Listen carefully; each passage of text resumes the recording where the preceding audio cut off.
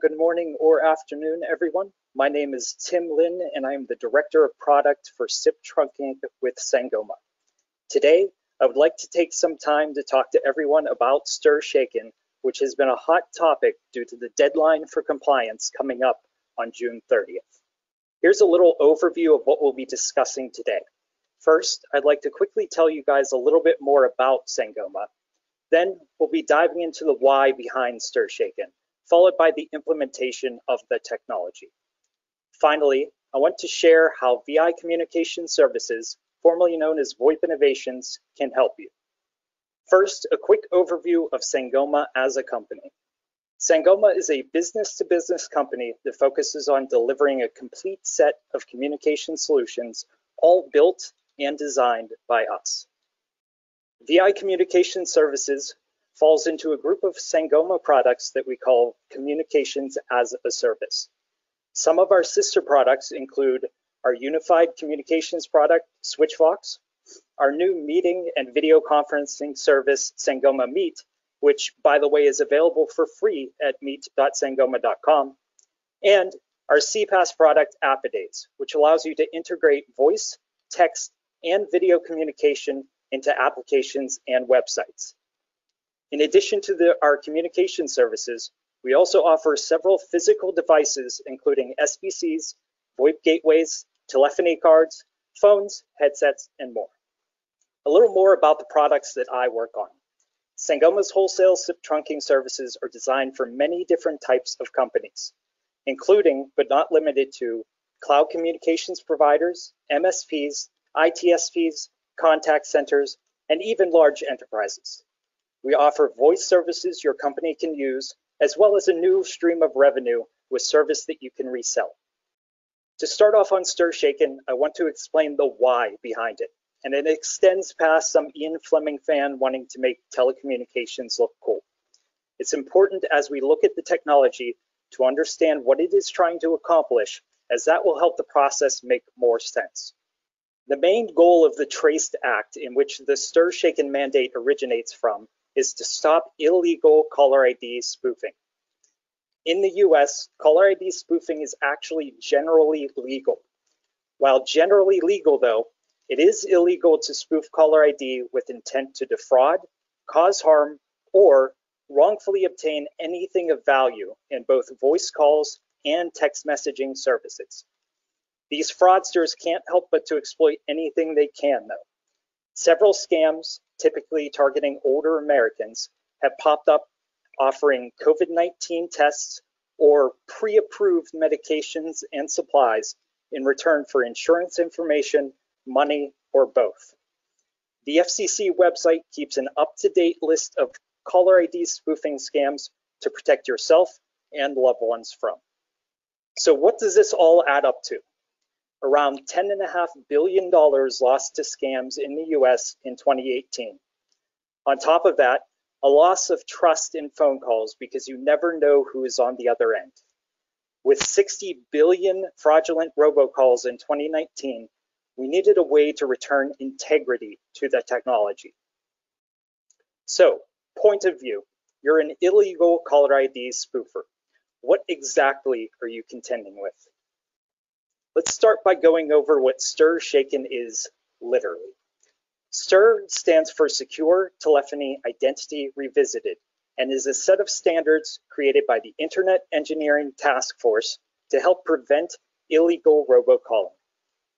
Shaken is secure handling of asserted information using tokens and is the set of protocols that dictate how STIR is deployed by service providers within their network. Essentially, STIR is the standard and Shaken is the technology used to meet that standard. This is a general overview of the Stir Shaken process. There are two different parts, the technology and the call flow, and the different authoritative bodies that manage the processes. These are their stories. Let's start with the authorities and repositories that handle the keys and certificates used. Whenever you see information about Stir Shaken, you'll see a lot of acronyms. Quite a few entities start with STI. That stands for Secure Telephony Identity. First and foremost, the STIGA, or Governance Authority, is the Alliance for Telecommunications Industry Solutions, or ATIS. They are responsible for defining the rules for certificate management and to ensure STIR/SHAKEN's proper use. Next is the Policy Administrator, which is currently run by iConnective.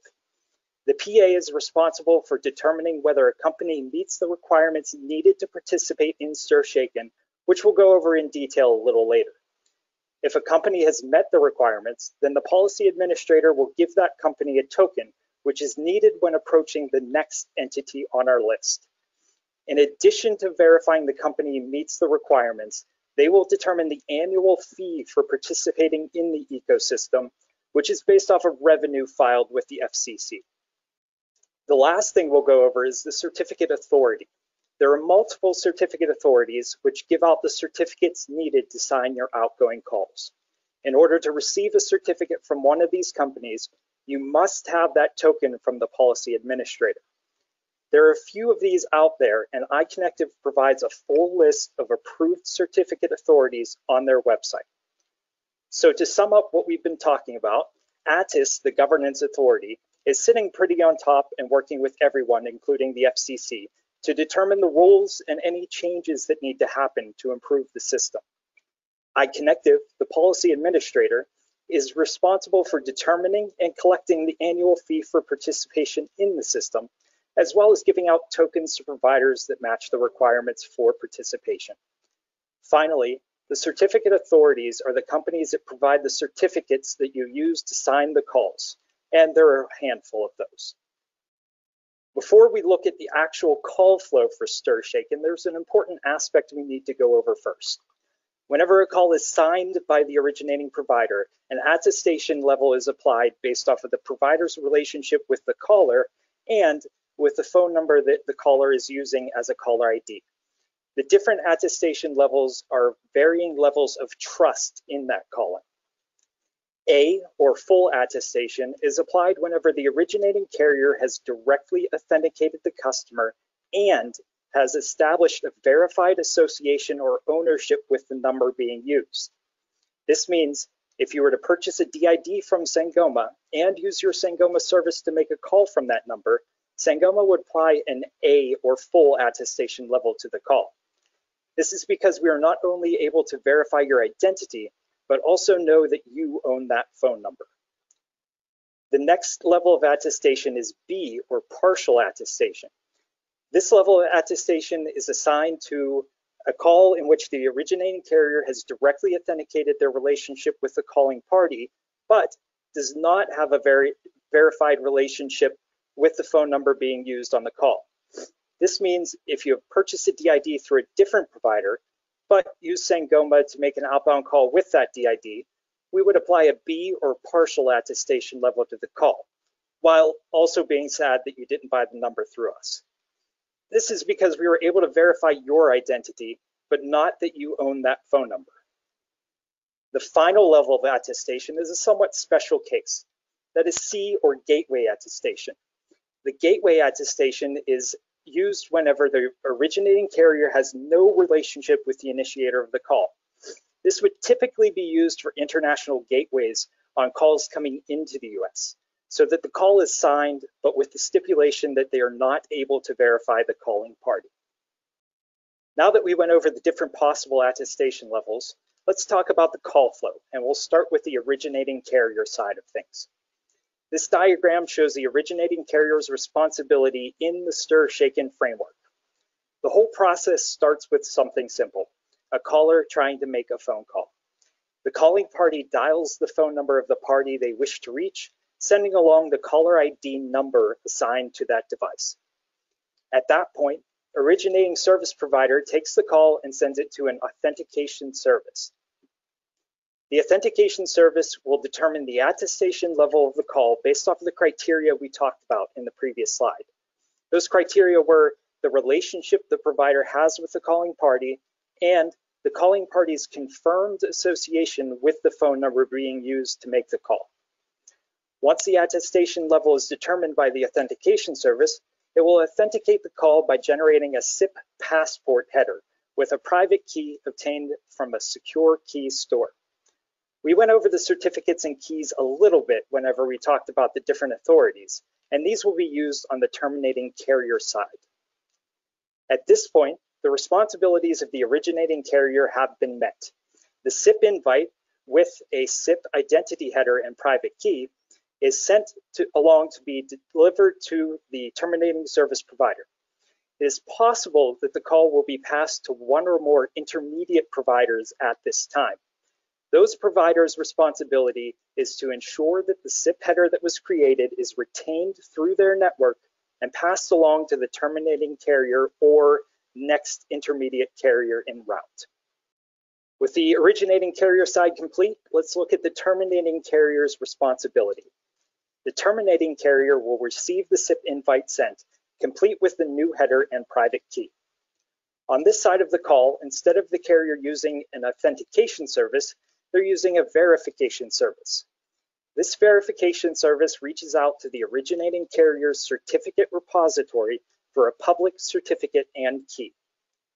The originating carrier sends the certificate and validates that the call is from an authenticated source.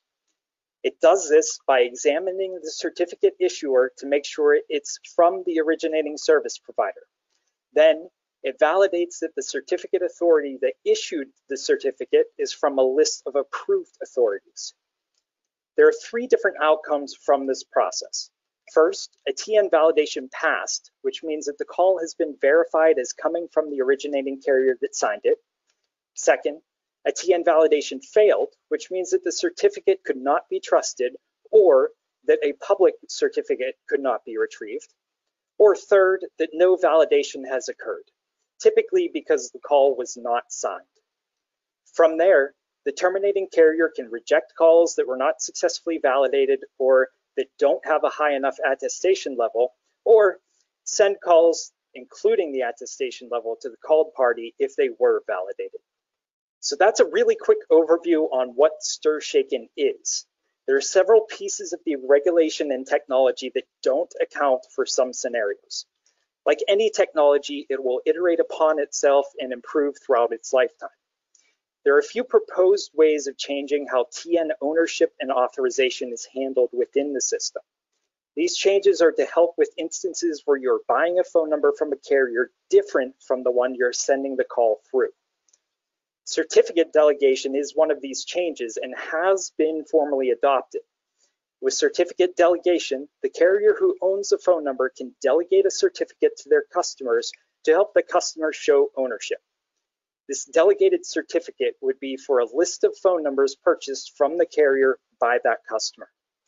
In our previous examples of a VI Communication Services customer receiving a partial attestation level call, certificate delegation would allow the customer to share their delegated certificate with VI.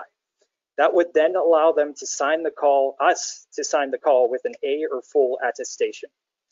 Right now, VI Communication Services isn't set up to handle this scenario, but we'll be working on implementing systems and processes to allow this to happen after we complete implementation of STIR/SHAKEN.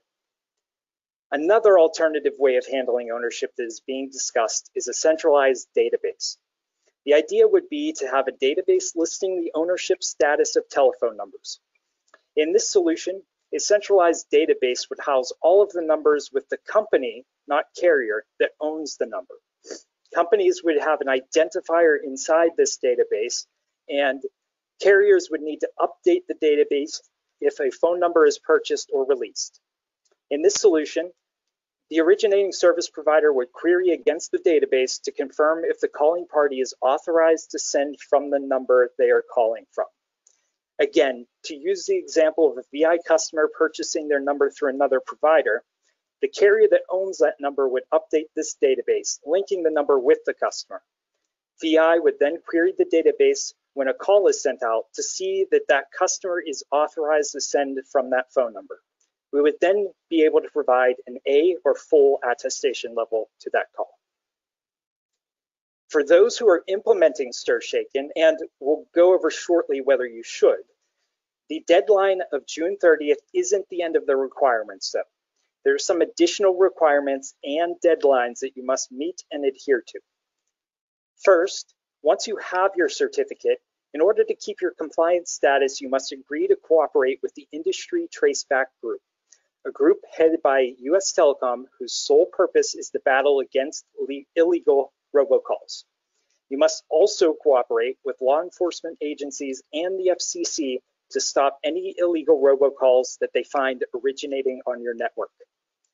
Second, both intermediate providers and terminating carriers will be prohibited from accepting calls from providers that don't have a certificate on file starting September 28th, 2021.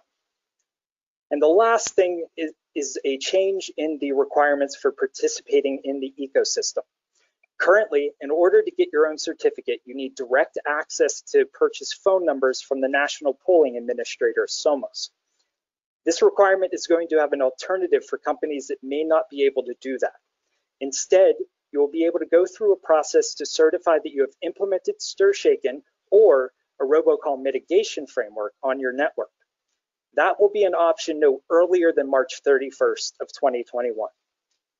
These are just some of the things that are starting to be discussed or are already planned to go into effect. We can certainly expect to see more changes to the system and its requirements down the line. So, how can VI Communication Services help you through all this? First, the most important thing on everybody's mind: what do I need to do? It is our interpretation that VI Communication Services customers who are reselling our service are not required to implement STIR/SHAKEN, since they're not directly passing the calls to PSTN. However, given the vast number of use cases possible whenever purchasing service through us, we would suggest to reach out to a regulatory expert to ensure that that is the case for you. Also, this is the case now, but that may change in the future, so be sure to stay up to date with information regarding STIR/SHAKEN. If you are a VI Communication Services customer, any calls that you send out through our network will be signed, and any inbound calls will be verified with our verification service. This should be sufficient to handle most use cases, but there are still some cases where you would want to sign your own calls, even if you're not required to. So, what are those instances that you would want to sign your own calls? This is by no means a complete list of reasons to sign your own calls, but it's some of the more likely scenarios. If you're a business that buys voice services from multiple vendors, or your business involves you legitimately spoofing caller IDs on behalf of your clients, such as an outbound contact center, you may want to implement a solution to sign your own calls to ensure the highest possible attestation level and to make sure that your business doesn't have to deal with rejected calls. If you're a service provider working with multiple carriers, if you weren't signing your own calls, in order to ensure the highest possible level of attestation, you would need to update your outbound routing to account for the carrier you bought the caller ID through. This would mean setting up and maintaining complicated caller ID-based routing to ensure that your customers' calls complete. Signing your own calls would allow you to provide the highest possible level of service for your customers and help prevent support overload from rejected calls. Overall, the process makes it so that more work needs to be put in to send outbound calls through a provider that you don't buy the caller ID from. Let's assume that you have decided to sign your own calls. What do you need to do to make that happen? Well, currently under the governance authority rules, a provider must meet the following three requirements. First, a current 499A filing with the FCC on file. This signifies that you're a telecommunications provider, and the STIR/SHAKEN participation fee is based off of the revenue you file on this form. Second, an OCN or operating company number. This is given out by NANPA, or the North American Numbering Plan Administration, to telecommunications carriers. And finally, direct access to telephone numbers from the National Polling Administrator, SOMOS. This means the ability to purchase blocks of phone numbers that are then owned by your company. Now, the final point is most likely the one stopping someone from signing their own calls, and the governance authority recognizes that. We had alluded to requirements for the program changing, and this is where the alternative option will be made. Instead of requiring direct access to telephone numbers, there will be a process where carriers can certify that they've implemented STIR/SHAKEN or a robocall mitigation program. If they can certify they've done one of these things, they can then register with the FCC database and receive a certificate of their own. Again, this option will be made available no earlier than March 31st, 2021. Once you've met these three requirements, you can reach out to iConnective, the current policy administrator, to start the process of applying for a token, which will then let you get a certificate from a certificate authority. Once you have a certificate, you'll also need to find a solution of implementing the authentication and verification services on your network, one preferably that works with the switches you're already using to route traffic. For those looking for some more ways of protecting themselves and their customers, VI Communication Services offers a robocall mitigation service for our customers. This service uses a fraud score between 0 and 100 based off of behavioral analytics and caller ID authentication and verification. Depending on the fraud score, caller ID names will be prepended with robo, spam, or replaced entirely with fraudulent caller if the score is high enough. This service is available as an API, allowing you to integrate it into your network without changing the provider you buy inbound service from. Alternatively, for numbers that you buy through VI, the service is included with your normal CNAM service. We're hoping to use this system to decrease that $10.5 billion number. In addition to robocall mitigation services, VI Communication Services offers many other products to make your lives easier and help you differentiate from your competitors. In addition to our large network of DIDs and origination services, we have an A to Z termination service with fraud protection that allows you to set up daily spend limits as well as setting maximum per minute rates. We can offer SMS on almost any US or Canada number, even if you don't purchase the number through us. And our SMS service allows for quite a few different delivery options, including email, forwarding it to another phone number, SIP, or API. These are just some of the tools that we offer to manage and grow your business.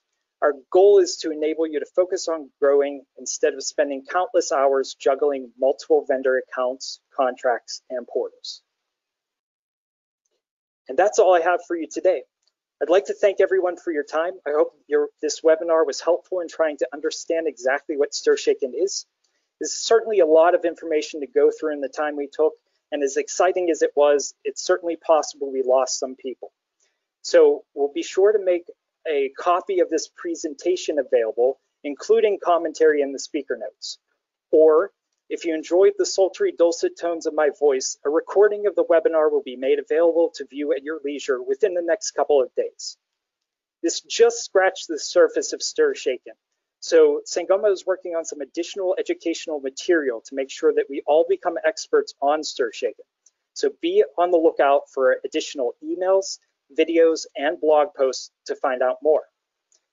If you have any questions about Sangoma's implementation plan for STIR/SHAKEN, or any questions that weren't answered in this webinar about it, please feel free to email me and I will try to help you as much as I can. If you're a VI Communication Services customer, we're committed to doing as much of the legwork on this as possible. We will continue to investigate improving our implementation and offering as much control over the system as possible to you. Thank you again for your time, everybody, and watch for communication from us on resources that get more detailed with the technology and its requirements.